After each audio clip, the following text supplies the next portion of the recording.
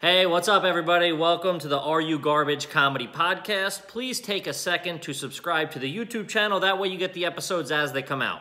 Thanks a lot. Hey, gang, it's your old pals, Uncle Hank and Kippy Kevin James Ryan. Special announcement, the Are You Garbage Patreon is alive. Oh, baby, it is up and running, clean living. Go to patreon.com/areyougarbage where you can get exclusive content. We're going to have bonus episodes every week. We're going to have stuff, me and Foley from the Hard Feelings Archive. We're going to do live streams, the whole 9 yards. Get in while you can.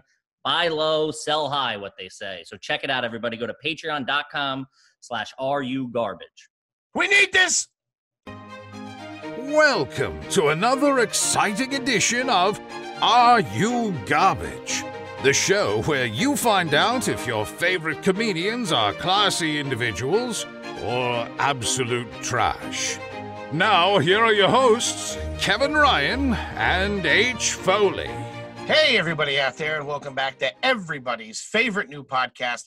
This is Are You Garbage, the show where we sit down with your favorite comedians and find out if they grew up classy or if they grew up absolute trash.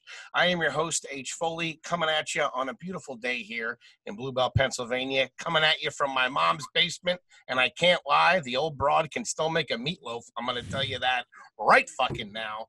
My co-host is hiding out at an undisclosed location somewhere on the southern shore of New Jersey. Ladies and gentlemen, the brains behind the operation, the bookkeeper, Mr. Kevin James Ryan, everybody. Hey, gang, happy to be here. Still down here, king of the boardwalk. Can't fucking stop me, baby. Come get my belt if you want it. Smell the funnel cake from here. Buddy, for a while, I was the only guy down here, but dude, they just opened the beaches and Jaws, dude. This thing is flooded with people now. Ooh, you're going to be reporting on people, trying to get them out of town, fucking carrying it up down there. I'm a local, dude. I got Jersey plates now and everything. I traded them in. But happy to be here, guys. Thanks so much for listening. Thank you for all the reviews on iTunes, all the subscribers on YouTube. Full video is available on YouTube. Please rate, review, subscribe. Also, if you're new to the show, go check out our previous guests. We've had if you're a comedy fan, I don't know how the fuck you're not listening to this. We had Mark Norman, Joe List, Bobby Kelly, Louis J. Gomez, it goes on and on. Paul Verzi. So go check it out, everybody. Thank you.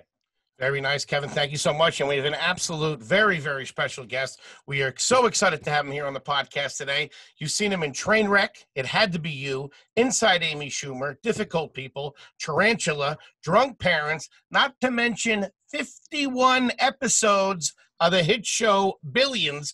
He has a Comedy Central half hour. He's appeared on Conan, At Midnight, Night Train, What's Your Fucking Deal? This Is Not Happening, This Week at the Comedy Cellar, Late Night with Seth Meyers, The Daily Show with Trevor Noah, not to mention he's got an HBO special out right fucking now called Son of Gary, and he is the co-host of the amazing show, The Bonfire. Ladies and gentlemen, the big question on everybody's mind today is he garbage? Give it up for the one, the only, Mr. Dan Soder, ladies and gentlemen. Hey, that intro was uncomfortable for me. It looked like it was uncomfortable for him, too. I thought he was going to run out of breath midway through. It sucks when you have to hear all the things that you did okay on. Fuck, that was all right. You could have just said HBO and Bonfire and 51 episodes. I was like, damn. Yeah, buddy, what do you mean? What are you talking about? You got fucking SAG insurance. I'm looking at it. Dude, that was the closest I've ever felt to winning the lottery. Was as a hypochondriac, getting SAG insurance, I was like, let me just go. I would, honestly, the first year I had it, I'd be like, let me just go get checked up. Yeah, dude, that stuff's like bulletproof. Yeah, I was just like, let me go get checked up, and they're like, what are you on? And I was like, I don't know, let me go to an ENT. Yeah, and I was like, dude, this is fucking what's up. It was it was like getting a credit card for the first time. Like, yeah, sure. You're looking at it like it's an expensive restaurant menu. Like, Yeah, excellent. So I think I answered your question there because health insurance is a fucking Bentley to me. I'm just like, oh my god, sometimes this hurts. Can you touch it? And then just having a doctor with firm hands be like, you're okay. And I'm like, oh, this is so nice. The first year I was in SAG, I thought that you just got it automatically. And then I find out you have to make a certain amount to get it. Yeah. And fucking then at the end of the year, I was like, all right, well, I'm sure I have enough. I look at, you got to make 17 grand. I was fucking $15,500 short.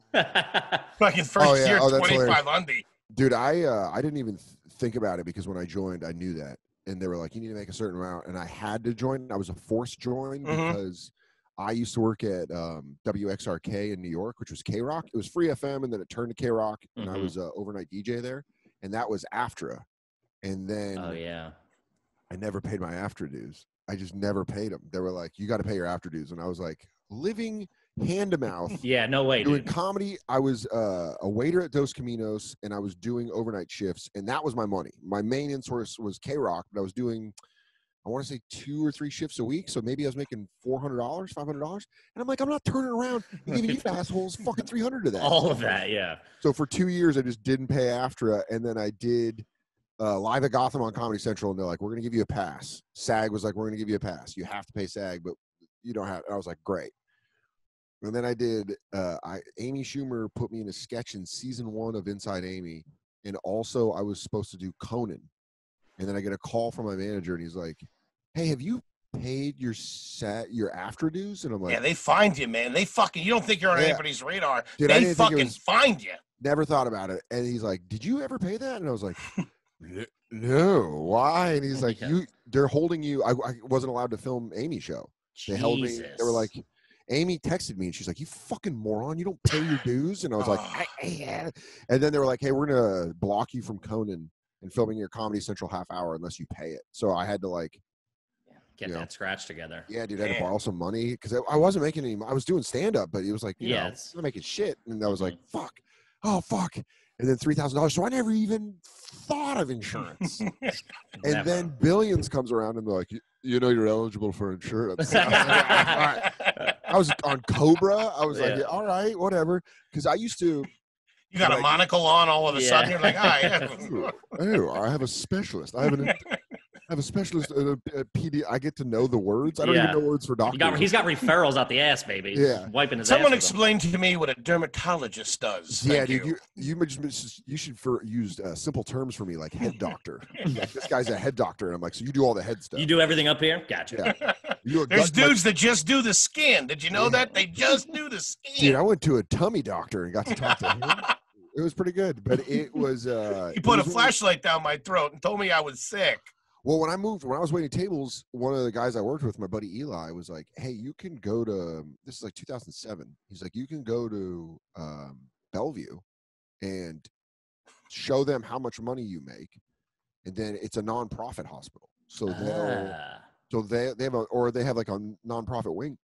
I forget what it was, but you go into this room. I showed her one of my pay stubs from waiting tables. She gives me this red card, and I could go see a doctor for $20. And it was like, that was it. It was just $20. I think it was just $20, but dude, the waiting room was like, it was fucking insane. It was one of those things where you're like, I've compared it to the cantina in Star Wars. That's the only thing where you're like, you just see people with like giant moles on their head, and you're like, oh my God. And then they're looking at me, clean cut white dude, and they're like, what are you fucking doing here? Yeah, you're here to audit the place. I'm like, I'm undercover. I'm with Pfizer. I'm just here to get some names and numbers. You're doing what would you do for ABC News? Yeah, undercover boss. The owner of the hospital. I'm a hospital. Hi, my name's Dan Hospital. I own the hospital. You have like a big fake beard on. It looks terrible. Fucking Dan Bellevue. Yeah. Hello, my name is Daniel Bellevue. My family's owned Bellevue Hospital. We've been knocking weirdos in the side of the head for 4 generations. That's what I thought you were going to say. I thought you could go to Bellevue, but you had to like fake that you were crazy. You had to go in there and like shit on the floor to see a doctor or something like that. So I've had like acid reflux like a long time, and I used to. Me too. Yeah, and I used to. Did you have it when you were a kid? Because I had it when I was a kid and didn't realize it. No, I used to. And I would just be like in 6th grade, like, what the fuck? Like, I used to like this is kind of fucked up and sick, but I used to like the feeling of heartburn when I was a kid. I was like, no, what's up? What's up with that? and then as I got older, I started smoking when I was 12, and then I started like heavily smoking when I was 14 or 15, and 16 I was a pack a day until I was 30. And it's always I never understood how kids would be like, yeah, I smoke a pack a day. I'm like, Well, what are you smoking at lunch break and then like 15 after you get out of school? Yeah, I'd rip 2 before the bus. Mm-hmm. Bus would pick me up at like 7:15. Dude, morning cigs as a teenager was fucking A-okay, dude. That's fucking garbage, A-okay. man. Dude, bro, I'm talking preteen, not a teenager. I'm talking about me and my boy Byron would sit every morning. He'd come over to my house, and in one hand he'd have a Salem light, and in one hand he'd have a Marlboro light that he ganked from his mom and his stepdad. Yeah. And then he'd come over and he'd go pick a hand, and I'd pick a hand, and then that was your cigarette. And then we would go to the bus stop at 12, 13, and just sit and smoke cigarettes before the bus. I had this thought recently, but like, how did that bus driver not be like, are you just fucking smoking? Dude, the 90s was wide open, dude. You would see a kid smoking, you'd be like, yeah, whatever, man. You used to buy kids cigarettes out front of the store. I swear to God, my fucking thing in 8th grade was on Friday after school. I would ride the bus home with all my shithead friends. Everyone would go drop their backpacks off. I would grab my mongoose, and then I would ride it. Sweet. Goose Kid, not too shabby. By the way, self-paid. Kennedy over here. Holy shit. Fuck you guys. You guys didn't hustle. I bought that shit myself. I promise you. I had the bike I had before loose, that. Baby. The bike I had before that was an orange mountain bike called Mud and Guts. Remember the Mudslingers? They were bad news. It was from Target. My mom bought. They were like toy bikes, not real bikes. It was like a real bike. Yeah, so when I got the Goose, it was my mom was like, "You got to buy that." And Danny Saragusa over here. Dude, yeah. What was the peg situation on the bike? No peg. I couldn't afford pegs. I just had pegs. I just had the Goose, dude. Was it the silver one with the black? Yeah, it was silver. Thing. It was silver with the blue mongoose riding on it. I forget what it was called. They all had names, but that bike was, man. I fucking even bringing it up right now. I know, that bike. Dude. Having a good bike as a kid was awesome. And I bought it, so it was like. That was my bike. You know what I mean? Like it was like your car, dude. Yeah, if my mom was like, "Fuck you, you're fucking grounded," I'd be like, "You can't take my fucking bike away because I bought that shit." So that's garbage too. Yeah, like a disgruntled employee. Yeah, dude. I'll take my break whenever the fuck I want to, Darren. My mom and I would have fights like that. I mean, I'm the only child of a single mom, so it was like those were our fights every day. But I'm just geeked up talking about smoking cigarettes because I used to take my bike. I used to take the Goose. I'd usually go down to Jason Poyle and Nicky Myers, and we would ride up to Circle Dr. K. Myers now. I think he's got like a business. I think he's like one of those like lawn doctors. You know what I mean? Like a franchise guy? Gotcha. Yeah. I think I gotta look it up. I gotta be a better friend to people. A groundskeeper. He's not a groundskeeper. It's like the step above that. Like they bring specialists in and be like, "This is the Kentucky bluegrass. You need this outside the bunker on hole 9." That kind of shit. He's the sod whisperer. So we used to ride up to Circle K, and then we would ride on Hamden. Circle K's trash, yeah. Yeah. Those are trashy, dude. We're not going to have to ask any fucking questions. This guy's telling us everything. Yeah, I'll sing like a canary. Dude, it's like we knocked on his door, he opened up, he's like, "What took you so long?" And he just like spills his beans about being garbage. But we used to ride up, and this was the 90s. This is what you were saying, how wild the 90s were. Mm-hmm. We used to sit on the side. We were 12.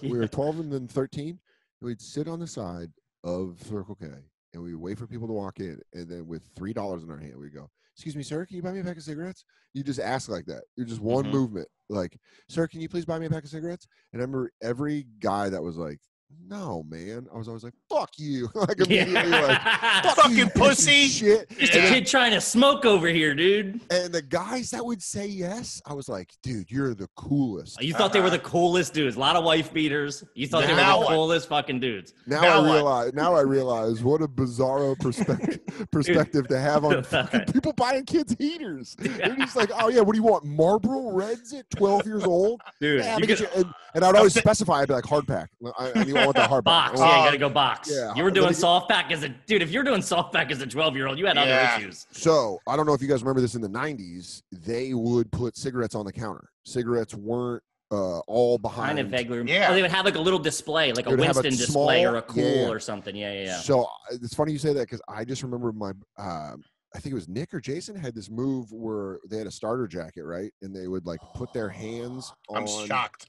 They'd put their hands on the counter and then ask for, like, "Hey, what's up with that? Can I get some batteries or something?" And then look, and then they grab a pack off the thing, and put it in there, and then just like put it in their pouch or like put it in the thing and be like, oh, never mind. You know what? I'm gonna get out of here.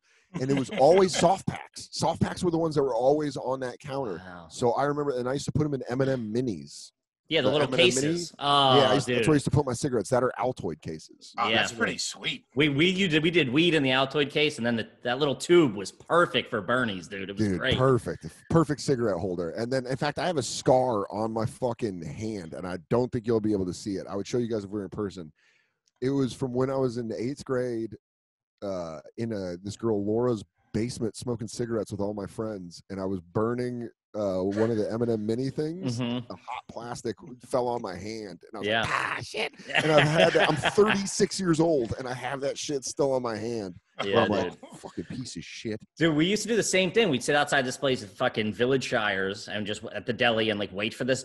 And the guy, you would always know, he would pull up, he would leave his car on. If somebody was smoking, you always ask them. You always ask the guy smoking. But if like some 22-year-old hopped out of his car, left it running, you were like, this guy is a fucking mark right here. Yeah, and if he was playing Rush loudly, I could probably get this guy to buy me a carton, and I don't have the funds. Well, what we would do is they were like, I guess this was, I don't know, late 90s, I guess, because I'm 33. So they were like $2.75, maybe $3 a pack, and we would have a $5. Like somebody would have a $5 bill. We'd be like, hey man, get yours, and you can like almost get a pack yourself. So you're like getting a free pack of cigs. You're basically giving them $2 to buy you. To buy cigs, but we would spin it to another cig smoker. Like, yo, you can get yourself a pack. Sure. Yeah. We had a homeless guy that lived behind. He like kind of lived behind there, but he would drift. Yeah. He lived behind Grocery Warehouse, which is like. So I grew up in like the burbs. I grew up in like middle class suburbs. Yeah. But middle class kids, I try to explain to people, it's like if they're not rich. Even if they are rich, but most of the time, middle-class suburbs are bored. They're, like, bored, so they do bad shit. Yeah. Because they're like, well, fuck there's nothing to do, yeah. Yeah, and, like, every one of my friends' parents, both of their parents worked. Every one of my friends, both of their parents worked. So it was like there was no cell phones. There was no way of tracking. So it was almost like from 3 p.m. to 6 p.m., it was wide open. It was lawless. Whatever the fuck you wanted wherever to do. you wanted to end up. You just knew you kind of had to be back at a certain time. So you're like, if I'm going an hour away, I got to give myself an hour to get back. Dude, my mom was a totalitarian leader. Like, my mom was a fucking I was scared of her. So I would be like, dude, even if you say 5 p.m. to me, I'm like, whew. Because I just know. You get a chill goes down your spine, yeah. Yeah, but that was when my mom would get home from work. It'd be like around 5:30, 6 o'clock. And so I'd always be like, dude, I got to be home by then. So you'd have like the spray the cologne. The dryer sheets we found were a good one. Bounce sheets, dude. Bounce sheets. You could keep them in your pocket. They never knew, like you didn't have to, it wasn't over the top either. Put it in a paper towel roll too. You can put it in a paper towel roll and breathe through it. That's what you smoke weed in your room. It was, when I started smoking weed consistently at 15, bounce sheets were like. That was it, dude. Dude, you could walk into school ripped and just have it. And if I dusted with a bounce sheet, I'd be like, ain't no one chilling, dude, yeah. No one's going to tell me I just smoked a blunt in my Honda Accord. Mr. Soda smelling good today. Very nice. Good to see you. Dude, the one I got caught with is you could, this is late 90s talk, but you could go online and buy a novelty. What this whole podcast is, by the way. Yeah. It just ends up talking about the 80s and 90s. But if you could buy a novelty ID, which was. Yeah. If you bought, this is like, I want to say this is 1999. So you basically you go get a passport photo, at like a photo place. You mail them a passport photo of you. You buy this novelty ID and they send you back like a driver's license with your photo in it. And this is before the scans and shit. This is before they scanned them. So you just get this ID that said I was from Connecticut. My name was Daniel Miller. And I was 21 years old. D-Mill, baby. Yeah, dude, it's old Danny Mr. Miller. First thing with Danny! that, I was 16 and I had a fake ID, and I went and got a tattoo on my back because I got a tattoo. I got a crucifix in the middle of my back. Of course you did. That's what all a 16-year-old knows how to get is a fucking crucifix or their initials. And also, my mom, because my dad and my sister were dead, and so I was like, "Oh, I'm gonna get their tattoo. I'm gonna get their initials on my back." So my mom was like, "Whatever, that's fine." My mom didn't give a fuck. She was like, "That's sweet. You want to do that?" I went to the tattoo. It was what was it called? It was right on Iliff in Chambers.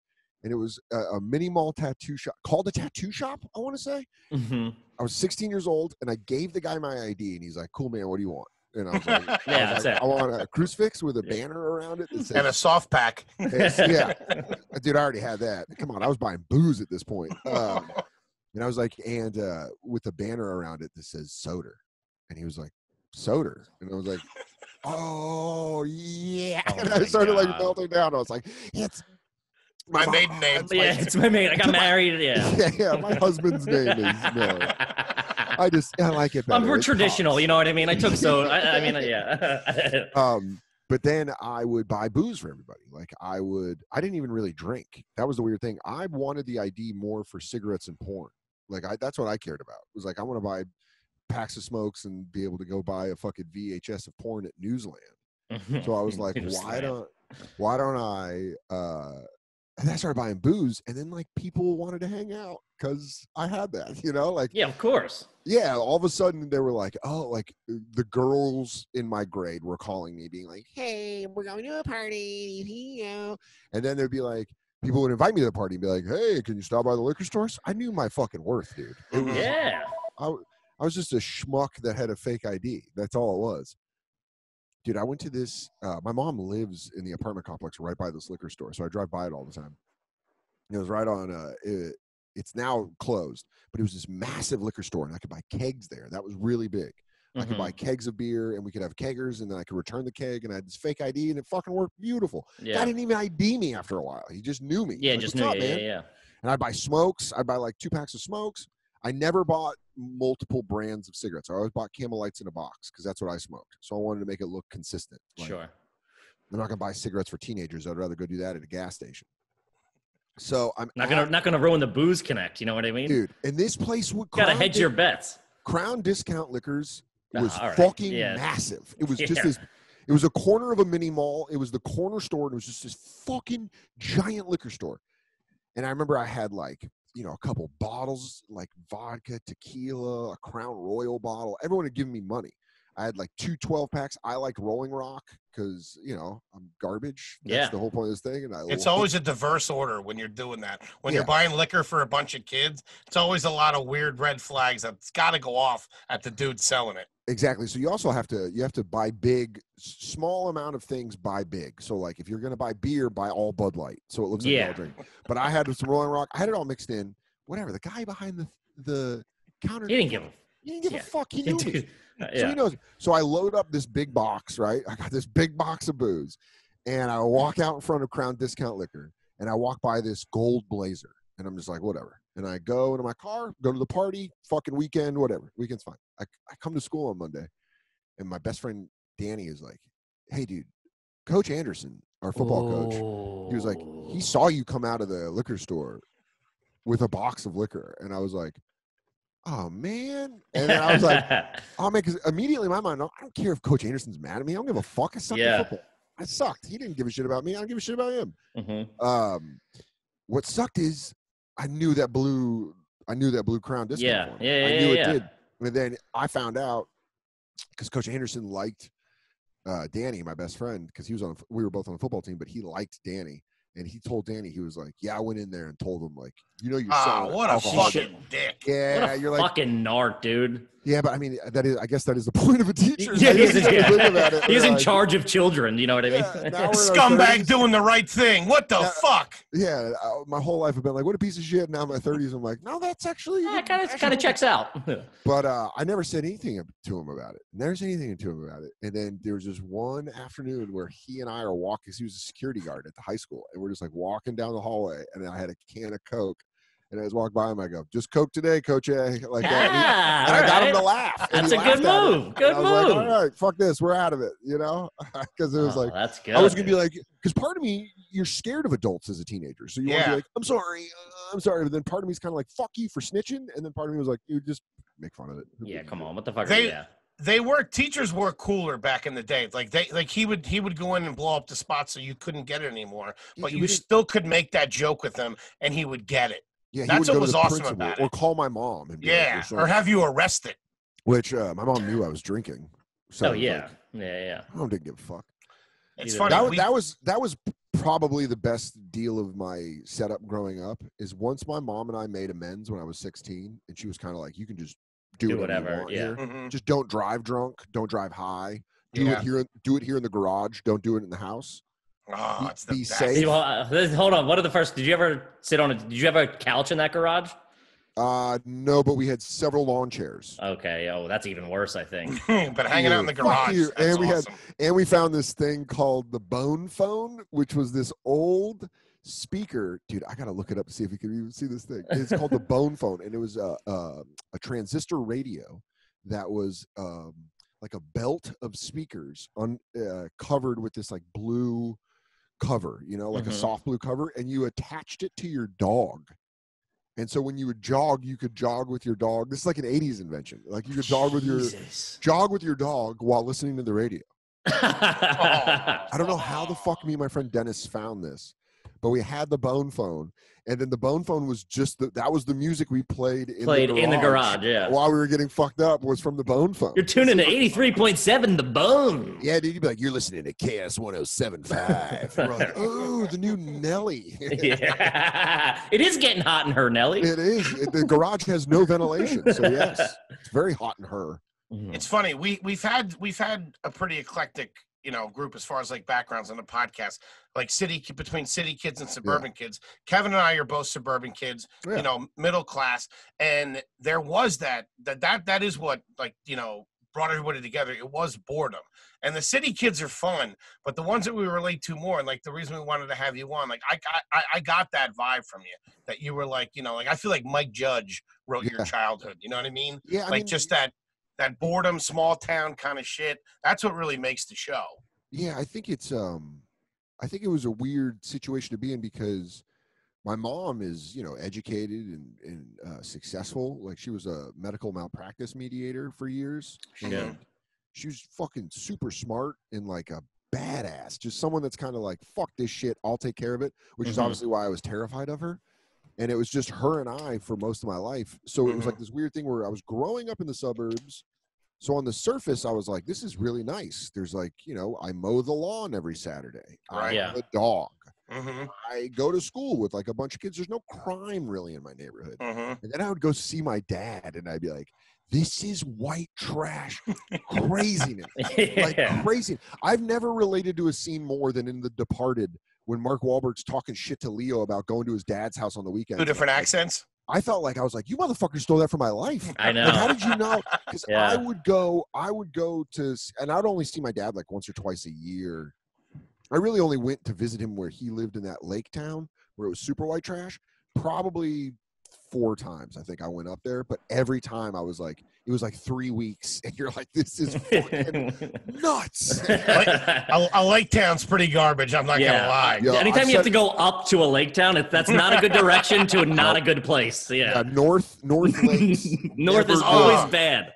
But it was funny because I said this on stage one time, but I truly meant it. I'm like, if you live near a lake, you either have all the money or none of it. None. Yeah, exactly. Like, Yeah. My grandma moved up there from San Francisco back in '91 to retire. She was like, she's 93 now, but she was like retiring, and she up near Clear Lake is like where a lot of people from San Francisco used to go vacation. It was like back in like the 50s and 60s. They were like, let's all go to the lake. Yeah. That's like the Poconos now. In the 50s, the Poconos was fucking. Dude, you go there now, it's fucking. You got a trailer full of meth on you. I've never thought of that till you just said that. But the Poconos is East Coast Lake County. Yeah, absolutely. Yeah. Dude, the Poconos is trash now. Yeah. Dude, because you go up to Lake County and you're like, this is fucking beautiful. It's beautiful. And then you get alone in a gas station with a guy and you go, do I know how to fight? Do I know how to fight to save my life? Dude, I saw a guy go, I've seen so many people ride bikes that aren't doing it for the sport. Oh, dude. You know what I mean? Like, anytime you're riding a bike on a 4-lane highway, it's never a good look. And so a grown man on a bicycle outside of New York City, you're like, this dude's on hard times. Dude, especially if it's a BMX bike. It doesn't even have like the mountain bike handles. If you're a grown man on a BMX bike. a broken down mountain bike and and you see the guy in work boots and a heavy coat with shorts on, that's a fucking scary sight. Definitely with a plastic bag on the handlebars too. So once my grandma retired up there, I just have been going there since I was, and listen, she's got a nice townhouse. She lives by the lake. It's fucking nice where she lives. She retired there though. That's a little bit different. Yeah. She retired there, but my dad was a wild boy. He was trying to plant a seed there. He was trying to raise his flag. My dad was trying to do nothing but drink and fuck up there. Like that was all my dad. And he didn't give a fuck about anything. So it was interesting to have my mom, who's like A-type personality and is like, did you mow the lawn? Did you take out the trash? Did you clean the dog poop? And you're like, yes, Mom, I did that. And she's like, all right, you have to read John Steinbeck this summer. And you're like, why do this? And then my dad's like, fuck, you got heaters on you, brother. Rip it. Like, all right, smoke them if you got them, Daddy. Let's do it. He's like, this is my roommate, Jim. He keeps a sawed-off shotgun under the couch. And you're like, if you're ever in a pickle. Yeah. Dude, swear to God, Jim showed it to me, and I was like, I'm 12. Why are you doing this? Who's this John Steinbeck motherfucker coming around your mom's house? Yeah, I hear this John. She's hanging out with a John. Yeah, grapes of my nuts, I'll tell you that. My mom also dated, so that was also like a thing where you saw a bunch of rando dudes kind of come in. You know what I mean? And that's a weird thing because I was always jealous of my friends with married parents, not because their parents were married, just because their weirdos weren't coming over. Just hanging around the house, yeah. And it's like, it would always be like, my parents are divorced, it'd be like 9:30. She's like, yeah, Joe's going to stay over. I'm like, okay. Dude, the worst was the fucking, hey, Tom's going to be here for breakfast tomorrow. Do you want anything special? And you're like, don't fucking bury the question. Don't bury the question like you're making me a special breakfast because I'm special. It's because you're dick down. Yeah. Hey, you and Tom really seem to be hitting it off. What do you say we have breakfast in the morning? A story that I completely forgot about until I got into therapy was my 6th birthday party. My parents split up when I was 5 and my dad moved to San Francisco. So it was just me and my mom and Aurora. And it was like my 6th birthday and Batman was in theaters, the original Batman, Tim Burton's. So it was all I wanted was Batman. It was like, that was all I gave a shit about on my birthday. It was like fucking Batman. And I remember my 6th birthday, my mom and her boyfriend, Tom, my mom got me the utility belt from Toys R Us, the Batman utility belt. So I'm already like, what a fucking day. I was like, maybe Tom will, we'll play Batman or whatever. And then I noticed my mom and Tom are getting a little giggly, right? And then I noticed that they're just fucking slamming mimosas. And they just got hammered on the morning of my birthday when I was 6. And I just remember feeling that uncomfortable feeling of like what? Huh? Are you guys fucking drunk? I was like 6, and it's like, that's what's crazy to me with people that didn't grow up around alcoholics, where they're just kind of like, I saw my mom drunk, and it scared me. And I was like, you bitch ass. I knew my mom was hammered by the time I was 8. I was like, oh, Trish is fucking in the bag. Dude, I legit had, my dad gave me the don't drink and drive conversation while we were both drinking in a pickup truck. That's what's up. He was literally like, I was like 17. He like handed me a beer and he already had an open one between his legs. And he's like, you shouldn't be drinking and driving. I'm like, while there's open containers, my man, let's do it. Dude, we bought like a couch in Boulder when I was like 10. And my stepdad, Nick, and I went and got it in a U-Haul. And he was like, do you want to drink an O'Doul's? And I was like, what? And he's like, it's a non-alcoholic beer. And I was like, okay. And he's like, I don't know, I want one, so I'll buy 2 and you can have one. I was 10. And I was like, sitting there like a nom-vet. I was like, yeah, sure, man, whatever. And I distinctly remember driving on back from Boulder to Denver, drinking a fucking O'Doul's with my stepdad, Nick. And I was like, now I'm like, what the fuck? That's crazy. Yeah. Imagine if you did that to a 10-year-old right now. Be arrested. Giving a 10-year-old O'Doul's and being like, this, you'll get used to the taste of beer later. Yeah. Like, you give a 10-year-old a Dr. Pepper now, you're fucking going. Like, that has high fructose corn syrup. You can't do that. Oh my God, I love it. All right, we got to get into some questions here. Sure. I mean, you gave us everything, and that was a lot of information. It's going to be hard to dig your way out of that hole, but. And I'm honestly, it like gives me like a warm feeling that like my impression of like how I thought you grew up, that you grew up like that. Like I just like I said, like using the Mike Judge reference is like the biggest thing that I can get it close to. That's the vibe I got, because you know what else too? When I thought about Dan coming on, you know what Dan wears the fucking hell out of? Have you ever seen Dan Soder in a T-shirt and an open flannel? Oh, that is buddy, you wear that like fucking Han Solo, and I was like, this guy's fucking garbage. That's blue collar. I love it. That's blue collar. Oh, sorry, go. What were you gonna say? I was gonna say that's blue collar prom right there, dude. I'm not gonna lie. I think you're pushing me back to button downs. Open button downs. I might have to buy some fucking flannels, and Jay was rocking some flannels before the teen, and I think I might have to start doing it. All right, I'm feeling good. Right. let me tell you something, buddy. If they were casting Office Space now, we'd be standing around like Ron Livingston. Who? Yeah. That's Dan Soder's right there. Dude, you wear a nice T-shirt and an open fucking button down. I'll tell you that. I believe you get your ass kicked for saying something like that.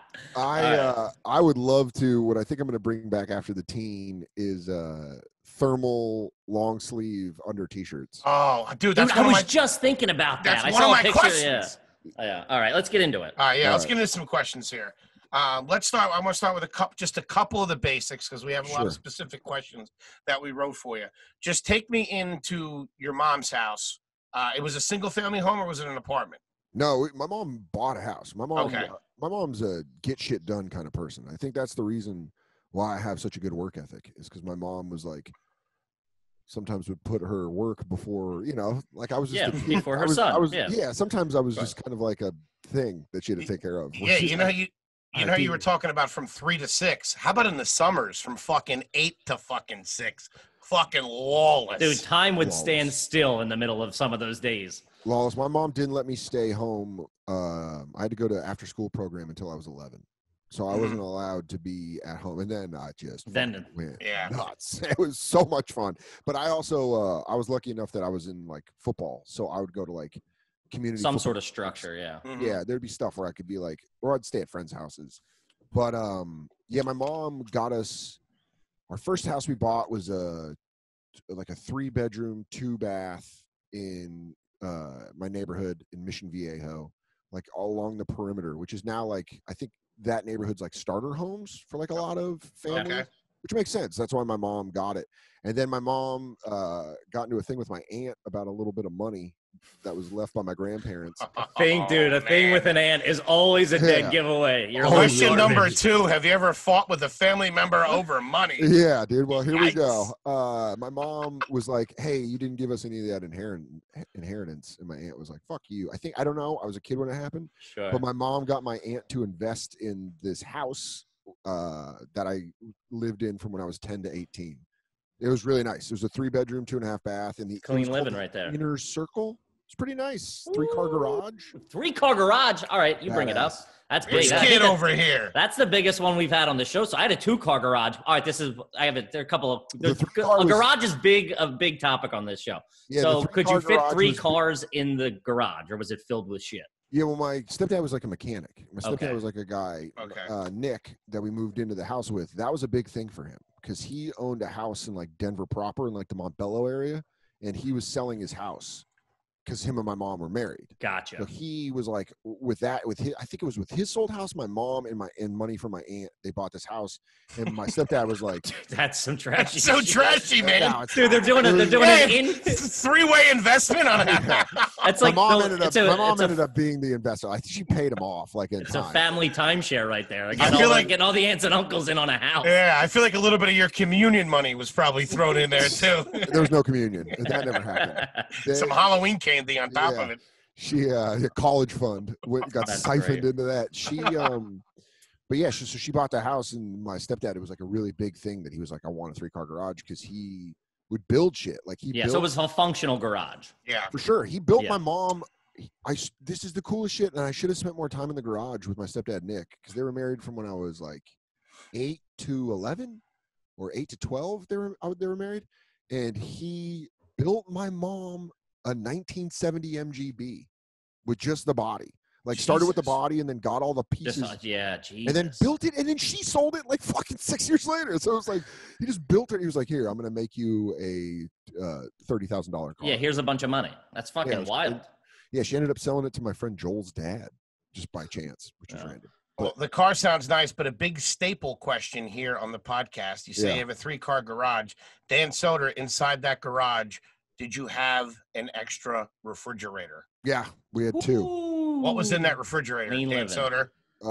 We had 2 refrigerators. One was a meat freezer that my mom would buy meat at Costco and then just put it all in the freezer and put like, popsicles and shit. It was beautiful. There you go. Brown had an orange light button on the top right, I remember. And then we had we brought our own refrigerator from our old house, and so that's always the second fridge is always like some scrapped fridge from an uncle or something. Dude, you know it's so funny you say that. What's in the second fridge?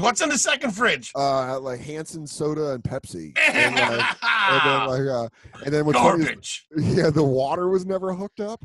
So I remember people being like, I remember when we would smoke so much weed in the fucking garage, and people would see that and be like, "Oh, there's a water thing," and then just take hold a it, cup, and you'd be like, "That thing's not hooked up to a hose." Are you fucking crazy? Dude, that is such a trashy thing. I love it. Dude, this is so funny. This is just bringing up a lot of memories, but I remember we were riding, me and the boys were out riding, smoking butts. The goose is loose, baby. Danny Saragusa. Smokes and cigs and jumping dirt mounds, baby. That's what it was all about. Just a flock of geese coming down the fucking street. And I remember my friends did that thing, when they'd be like, "Let's ditch him," and then they like run away. Ditch him was huge. And like, fucking I remember bastards. They were like, ditch him. I remember Nick and Jason took a corner and they were like, "Let's ditch him. Let's go to his house and steal sodas." And I was like, "What?" And I was behind him, so I was like, like riding up. Dude, they went up the garage and ghost rid the bikes onto the lawn, and then went into that refrigerator and were like taking sodas and putting in their shirt. And I remember I was like, it was half joke, half like serious. Yeah, so fucking cherry cokes, man. What the fuck? I ran in and I tried to tackle Nick, and he like got away. And then my friend Jason, I turned him around at the refrigerator, and he just fucking punched me in the mouth. Just right as I turned him around, and I was bigger than him. And I remember I just grabbed him by the throat and pushed him against the meat refrigerator, and I was just like fucking choking him, right? And he's like, and my stepdad hears all this and comes into the garage, and he's like, my stepdad Nick was big. He was like 6'6", just had a big deep voice, and he was like, "Daniel, let him go."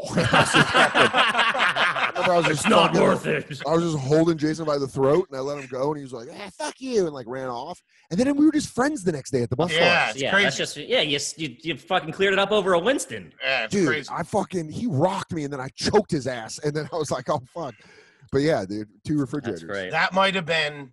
That we've been looking for that answer on this podcast since we started doing this. You just described the garage fridge in suburban America is fucking huge. We talk about it every episode, and that was the most perfect one. Not to mention the fucking the meat freezer next to it where a guy got punched in the face. Dude, I took care of him. I took care of him in the meat locker, or he took care of me. If you've ever choked somebody out on the meat fridge, you're trash. Yeah, dude. But if you live in the burbs and you don't have a soda fridge in your house, what the fuck are you doing? I know. What are you doing? Yeah. What are you doing?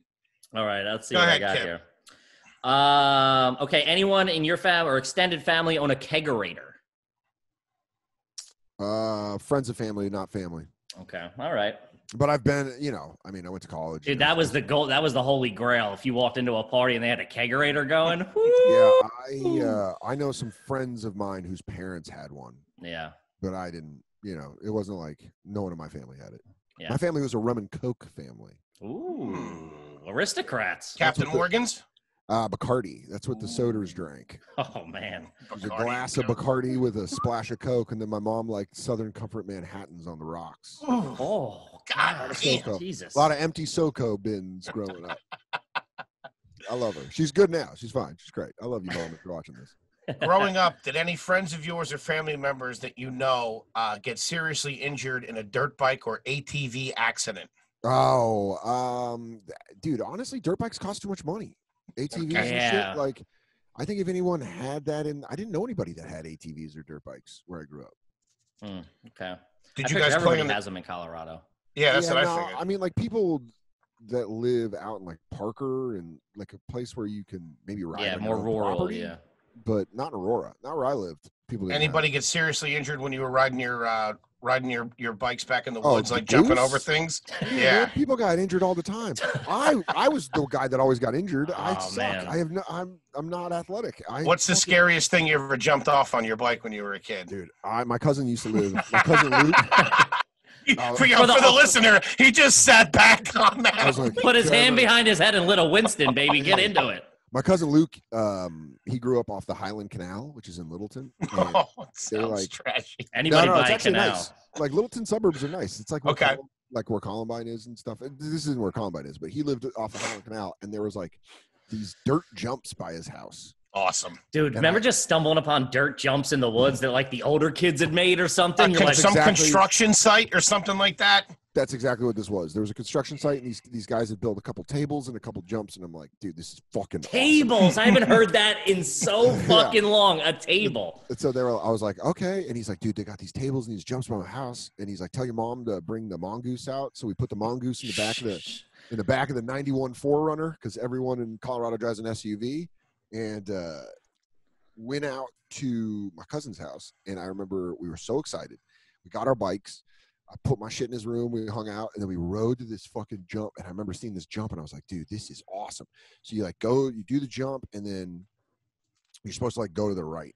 I like did the jump, and then I went left, and I didn't realize that was like the lip of another jump. Mm-hmm. So I went left, and then I just face first, just went over, and I remember just going over, being like, fuck.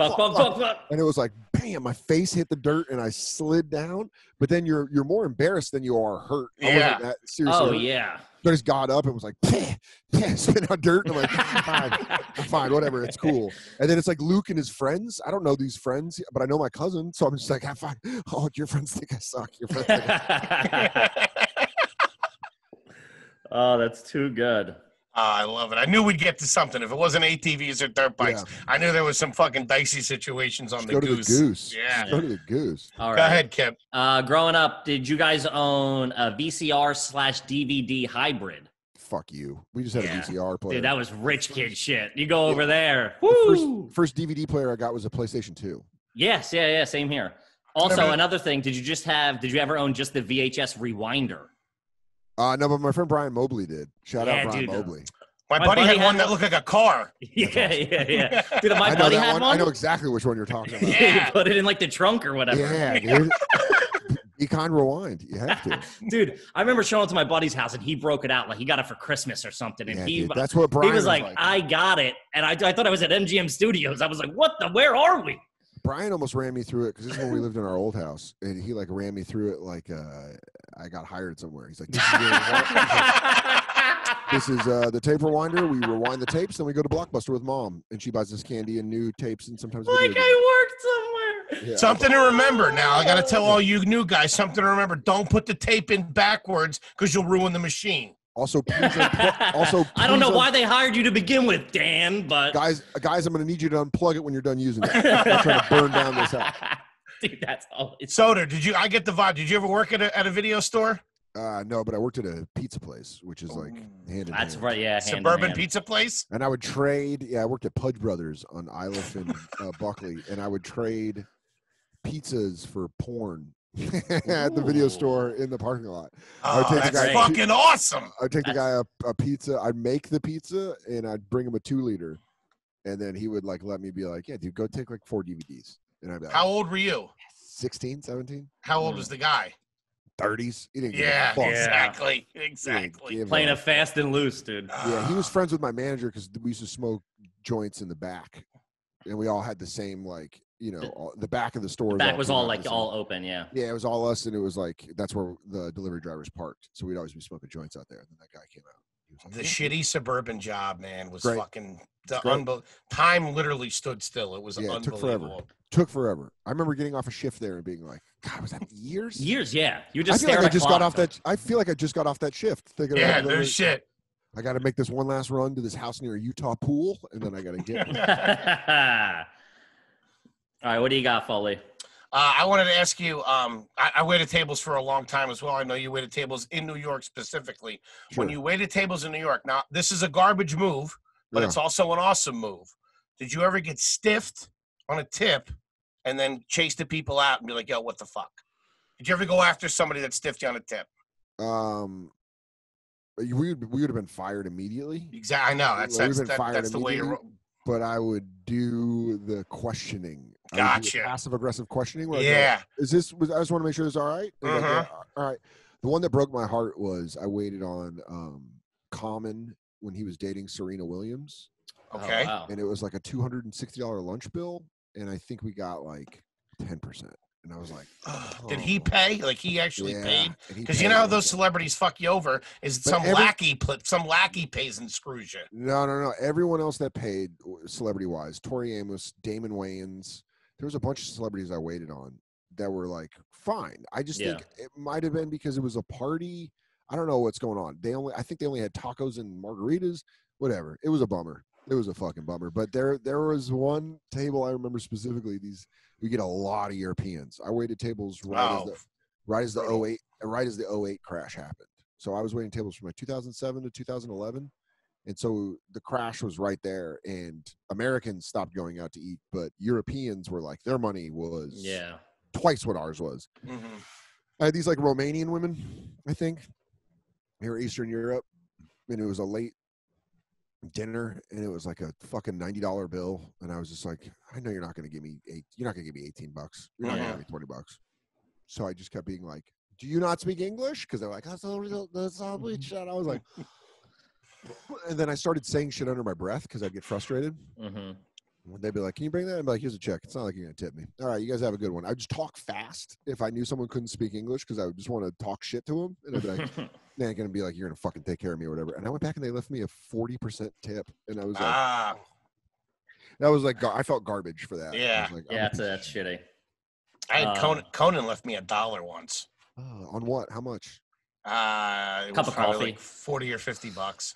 Conan. That's fuck, tough, man. Yeah, the big guy iced me. This was years ago. This was when I lived up here the first time before I waited tables. It was on the Upper East Side. Yeah, dude. You'd really see a lot of people with a lot of money don't know how to tip.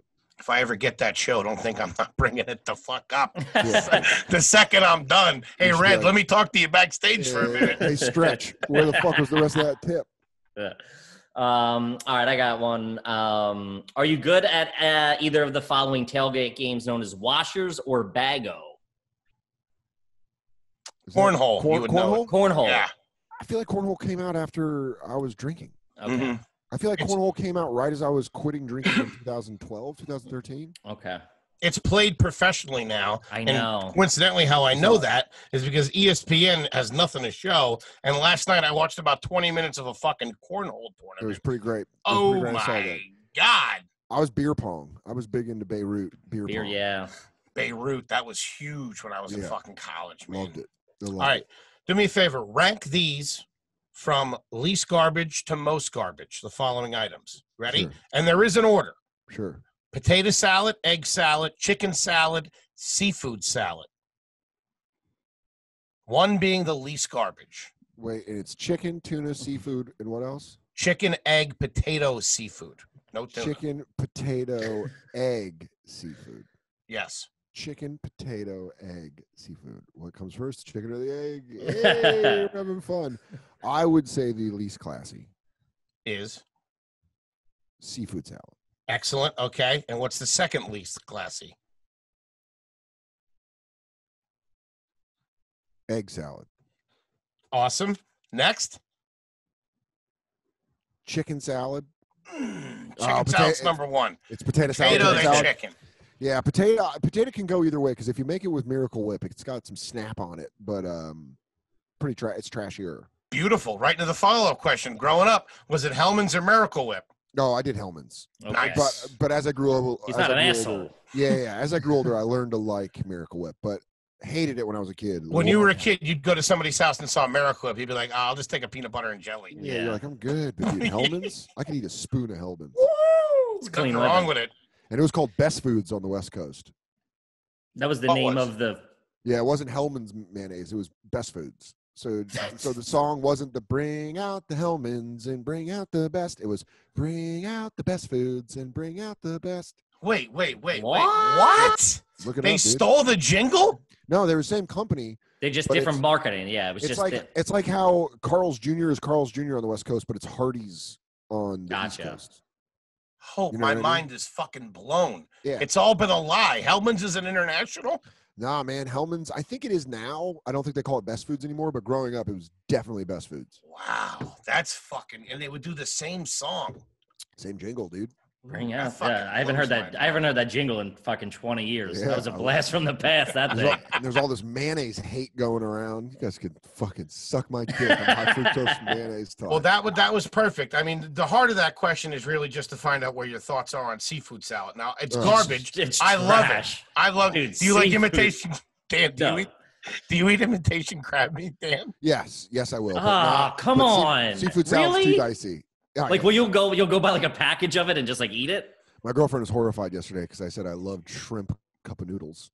Oh my god! I loved the shrimp cup of noodles. The little piece of shrimp in there, man. It ain't too bad. No, it scrimps. My stepdad installed a hot water nozzle in our house, so you. Oh, the Insta-Hot. Insta-Hot. So I loved cup of noodles, and I would just pour that Insta-Hot, let it sit, and just have a fucking cup of noodles. Dude, Insta-Hot in the house is fucking. That's great. That ain't too shabby right there. Until one of your friends doesn't know and is drunk and burns his hand. Oh, yeah. He'll sneak up on you. Fuck. Oh my god! We just got a few more questions here. This is awesome. You're doing great, Kippy. Go ahead. Yeah. Have you ever been to a wedding at a VFW? No, but VFWs aren't really West Coast, like a Colorado thing. Is that an East Coast thing? Yeah, till East Coast. Have you ever been to a wedding where all the Patriots live, baby? Yeah, we do like cheap golf courses. Or apartment clubhouses. Yeah, like the commonplace. Yeah. That's bad too. I've been to one of those. Hanging up like balloons in the corner. Oh yeah. Yeah. We had my aunt's 40th birthday party at the townhouse or at Town Lines Town Clubhouse. Dude, we do the Christmas party every year at my mom's fucking townhouse meeting place. Oh, that's fucking trash. Up, dude? I love it. Yeah. Hey, Dan, good to see you. How's everything in New York? A lot of those conversations are had in fucking in the clubhouse. There's tape from the other parties still up on the wall in the corner and shit. Still a balloon from a birthday party the week before. Yeah, a couple of different colored napkins from a christening. For sure. Yeah. All right. Foley, you go. Do you have anything reversible? You wear anything reversible? Dude, come on. My favorite fucking thing in the world was my reversible Jerry Rice jersey growing up. It would be fucking red. It'd either be home or the black with the gold numbers. Come on. Yeah. Dude. I had a ton of reversible shit. Okay, where do these two items belong? An open bottle of ketchup belongs in A, the fridge, or B, the cabinet? Fridge. Yes. Excellent. An open bottle of syrup goes in the cabinet or the fridge? Cabinet. Excellent. All right. Very two classy answers. I like it. I got another one. Butter. Fridge or out? My mom kept it out. I kept it in the fridge. No, you got to go fridge all day long. Fridge it's dairy, dude. It's dairy. My mom would keep the butter in this thing in the fucking cupboard. I was grab the butter, and now I'm like, what? Dude, that's literally insane. It's garbage, but how great is it to fucking put nice warm butter on? There's no struggle. Oh, on the roll? Come on. I would draw the line. I think you can't keep it out overnight. Maybe if you wake up in the morning, you leave it out, you have it for breakfast, lunch, dinner. But overnight, it sleeps in the fridge. Talk to my mom, dude. It only stayed outside. It was an outside dog. That butter was an outside dog. I like it. I fucking love it, man. And I'm a huge butter guy. I fucking love that. How do you feel about Hawaiian pizza? Ugh. Yeah. Garbage. Okay. Yeah. All right. Have you ever added a muffler, racing stripes to a car? Nah, man. I had the '88 Honda Accord hatchback, and then nice. It broke. It broke down, and then my mom and I bought. I ended up paying her off, but she split a Dodge Stratus with me, a 96. 96 Dodge what color Stratus. was that Dodge Stratus, Dan? White. Yeah, 50-50? I think they only made them in white, dude. Those things were fucking utilitarian. So my mom, like the senior trip, how everyone goes on a senior trip. Like all my friends went to Mexico after they graduated. It was like a graduation gift. Yeah. That was like the graduation gift from a lot of the parents. Were like, oh, you guys can go to Cancun on this trip. It was, and my mom was like, for graduation, I'm gonna let you go to Mexico. And I was like, that's fucking awesome. I'm gonna pay for the trip. And I was like, that's fucking great. Sweet. And then she got the check-in late, or something happened, or the check bounce. Something happened where she's like, you can't go. And I was like, fuck. What the fuck, man? But I had a loan out for this car. Like she helped me buy the Stratus, and so she was really cool about it. And she's like, hey, since you can't go on the trip, I'm gonna pay for half of the Stratus. And I was that ain't too shabby. Right. Long run, that's better. For sure. Way better. Yeah. I ended up selling that car to move to New York in 2007, so it was way better. What did a Stratus run back then? 3,500. Not bad. Not bad. Not bad. Not too shabby. Did you put a head unit in that bad boy? I put a CD player in. Yeah, you did. Blown out speakers. Yeah, you did. I love that shit. Yeah. That car reeked like cigarettes when I sold it. Oh yeah. Looking back on the CD, how much of a fucking pain in the ass were they, man? You Dude, maybe those got big books. Oh, those big books sucked. I got robbed in Tucson in 2004, and they took a 200 fucking CD booklet out of my car, and I was very upset about that. Did you ever know anybody? I thought this was real garbage, but everybody got it eventually. Anybody who had the CD changer in the trunk? Yep. Where they had like the 45 loader? Yep. I had two friends that had the Dude, you had to like 10 disc pull changers. over and shit to change the CDs. You're like, what the fuck? I just want to listen to some Eminem, dude. Let's keep it moving. Yeah, they'd pull it out like it was a fucking server. Like Yeah. Yeah. Like, all right, let's load it back up. I got the files. Yeah, Fucking safety deposit box in the fucking trunk, man. fucking crazy. All right, I think I only got one more here. Oh, this was a big one in the 90s, I feel. Would your parents ask for a receipt at the toll booth? Oh, my mom asked for receipts on everything. Yeah. My dad would be like, pay a 35-cent toll and ask for a receipt. I'm like, what the fuck are we doing with this? Dude, my mom's all about receipts. It's so crazy to me. Loves the receipts. I love it. All right, my final question, Kippy, you got one more? No, you're good, buddy. Is a two-part question. Number one, I believe this is a Kippy this is Kevin's from an earlier episode. Have you ever purchased anything with Marlboro miles? Oh. No, but What did you do with the Camels? Camel dollars I had a lot of, and then I lost them. I lost them when I moved from Aurora to Tucson because I had been smoking for a while, and I was like, I'll get some cool Camel Light shit, and then I lost them in the move. I was very upset about that. Very upset about that because I had a lot of Camel dollars. That makes you garbage. My dad had a shit ton of Marlboro miles. Yeah. My dad had so many Marlboro things. I know. Sitting back is great. He's in therapy right now. I fucking love it. Dude, if you had the Marlboro sleeping bag at a sleepover in junior high, you were the fucking shit. I know we had the cooler. Oh, yeah. And I the know Wrangler Jeep.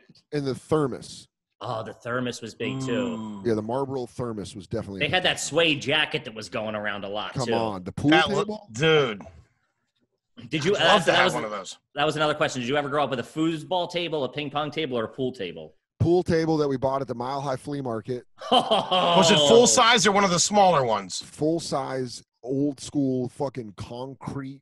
3 pieces of concrete. My stepdad and my mom bought it at the flea market, and That's we put it down right. in the basement. But our basement was hurt that you couldn't take shots. So That's garbage, man. That's garbage. You're like the maestro in there. Yeah, the place to be. But it was fun. It was fun as fuck. My mom and I got good at pool for a while.